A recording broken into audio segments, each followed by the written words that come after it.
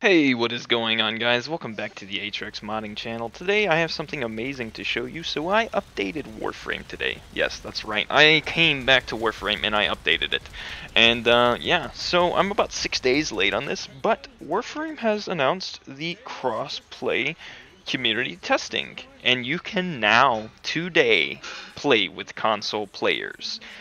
Now, don't quote me on this, but I'm pretty sure it is only Xbox players as of right now.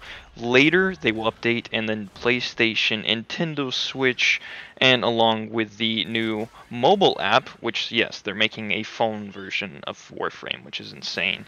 But yeah, they will all be able to play in harmony, which is going to be amazing. I mean, it really only took 9 years for this to happen.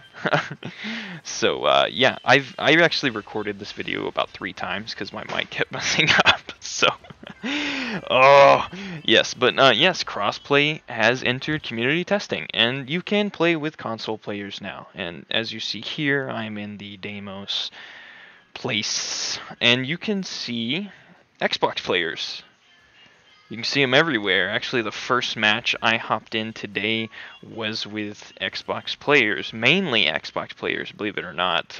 The first place I went was the relay, since today baruuk is here for the last day.